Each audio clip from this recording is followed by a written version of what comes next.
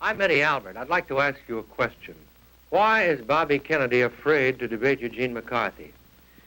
McCarthy challenged him to a debate, but Kennedy refused. After all, it was Bobby's brother, John Kennedy, who challenged Nixon to a debate. That certainly helped the country make up its mind.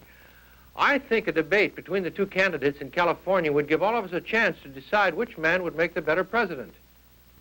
You know, I remember when Gene McCarthy decided that the Vietnam War was wrong, and he had the guts to stand up in New Hampshire and take on President Johnson. Bobby Kennedy sat on the fence and waited to see how Gene McCarthy would make out. It seems to me that Kennedy wouldn't face Johnson in New Hampshire, and now he won't face McCarthy in California.